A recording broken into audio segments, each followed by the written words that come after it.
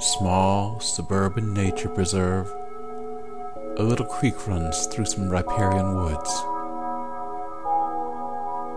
Some open fields, largely a quiet place. Bird song, mockingbirds, sparrows, perhaps a cardinal. The sounds of passing cars on nearby roads. The vivid imagery of one's own thoughts. I call these woods the Scraggle Woods because they appear in small groups, scraggly, around little Texas creeks in the midst of fields.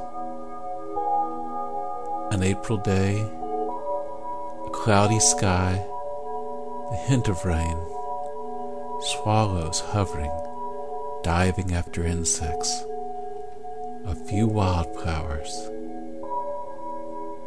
pink primrose, yellow daisies,